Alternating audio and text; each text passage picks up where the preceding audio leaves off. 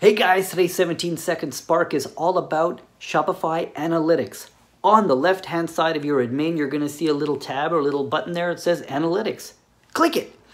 There, you're going to be able to filter and view all of the analytics or the information and the data that comes into your website. Now, why is this good?